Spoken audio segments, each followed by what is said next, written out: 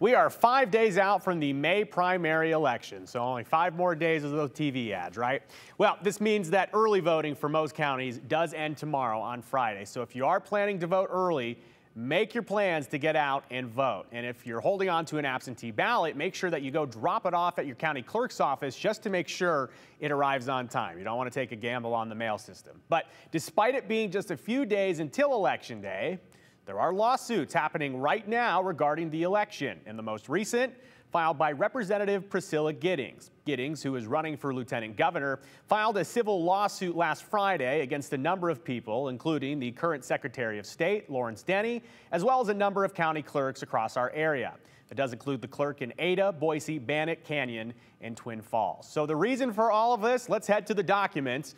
According to the lawsuit, they're saying, quote, to permit poll challengers and poll watchers to engage in certain activities during the already underway absentee and early voting phase of the primary election. Giddings is saying that the elected officials in the Secretary of State's office are not allowing them to do things the way they'd like to. Now, currently, under Idaho Code, each party can pick one person to be a poll watcher on Election Day and during a partisan election.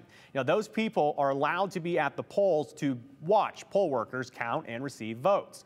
There's another job here. A poll challenger is someone who can challenge voters as to their qualifications. But in order to be present, the county chairman and the secretary of the political party must submit a written request to the county clerk no later than 12 days before an election. But there is really nothing in Idaho Code about early voting or absentee ballot signature checks, for example. So what Representative Giddings is asking for is for both watchers and challengers to be present during early voting and during the collection and verification of absentee ballots as they come into the offices at the clerk's offices. And that's something that will end tomorrow, the early voting period, as we talked about. So Giddings petitioned for an ex parte hearing, meaning that she wanted the court to fulfill her request to let them do what they want to before allowing other parties to respond. And the court said no to that idea in some documents. The attorneys for the respondents, including Mr. Denny and the county clerks, well, they tell us this. They say Representative Giddings did not tell them about the lawsuit and that this could have been done in a much different way through a temporary restraining order or a preliminary injunction. So it goes on, and the judge agreed, sort of. Judge Jason Scott says that the court is, quote unquote, unpersuaded that there is any substantial evidence to proceed without allowing the respondents to, well, respond.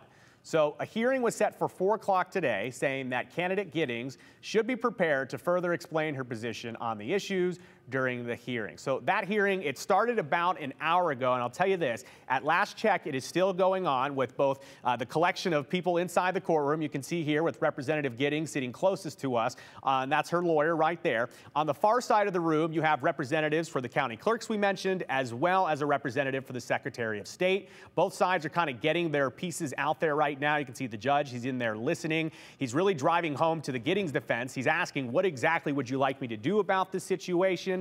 At last check, the defense for the Secretary of State and the county clerks were saying that they were taking a real quick look at everything. And I am just hearing from my producer, Danny, that in the last few minutes, the judge in this case has actually dismissed the whole thing. So long story short, everything we just told you about, you can throw it away because the case has been dismissed. But it does bring up an important question that county clerks were going to have to likely address at the state legislature. Will they create a system for, I guess, poll watchers to go in and look at absentee ballots as they're being verified on the signature? Because when you send your absentee ballot back through the mail, there's a signature that goes on it, and that signature is eventually checked at the county clerk's office. We're going to get more into this as the whole situation unfolds, but the lawsuit that Giddings did file just dismissed moments ago, breaking here at 5 o'clock.